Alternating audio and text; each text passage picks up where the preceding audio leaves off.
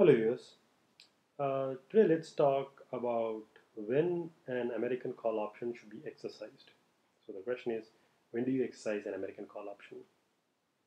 When there are no dividends in the underlying um, of the American call option, it is never exercised early because it is similar to a European call option.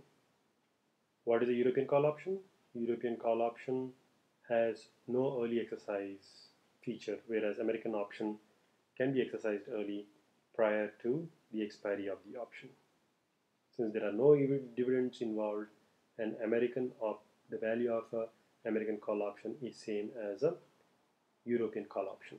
So when there are no dividends involved, uh, you never you never exercise an American call option.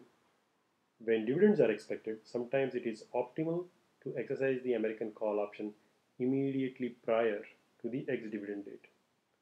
It is never optimal to exercise a call option at other times. If the American option is not exercised, the stock price drops by the amount of the dividend being paid. The value of the option drops when the stock price drops. Therefore, it is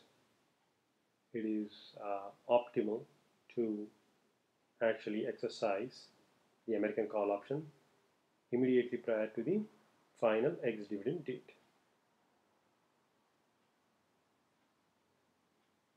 It's as simple as that.